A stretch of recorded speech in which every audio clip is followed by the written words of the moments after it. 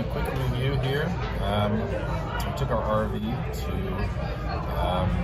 Wendover, and we decided we were going to eat in Poncho and Willie's.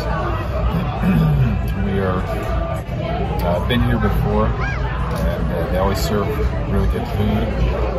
So we liked it. I had the fajitas this time, some steak fajitas, and going to do a little bit of gambling here, but I'd say overall, as far as the casino food goes, you have to get reservations here, and casino food, a lot of times, you got buffets and that sort of thing. This year's one that you get Mexican food, and you can get it made to order. So they actually have a really good selection of food.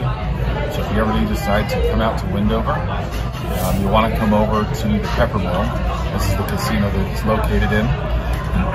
And the name of the restaurant is Poncho and Willie's. So hope to see you out there sometime, and hope to see you on the road.